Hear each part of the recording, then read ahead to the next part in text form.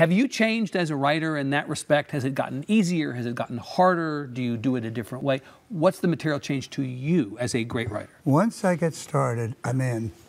I'm oblivious. Seriously? This building could be on fire. Get in the zone. This building could be on fire and I'd keep writing. But until that happens, I can sharpen 3,000 pencils. Yeah. I can decide my computer has a virus. I can, a million reasons. I haven't washed the dishes. I'm so glad to hear that you have the same problems that the rest of us do. That's good. I met Neil Simon once. Yeah. And I said, do you really write every day of the year, 365 days a year? He said, I have to. I have to. Right. I thank God you're lucky. Seriously? I can go a long time. Right.